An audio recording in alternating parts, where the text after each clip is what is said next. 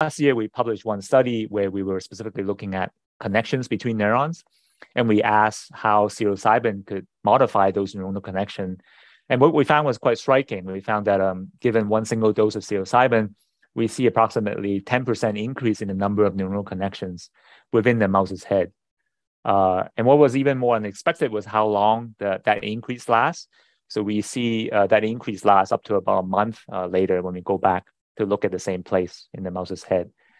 So again, I think there's a lot of interest for how these compounds like psilocybin could exert fairly long-lasting potential therapeutic benefits. And I think that these structural changes in the brain, these added neural connection could be one mechanism for how that might come about. I'm living my best life.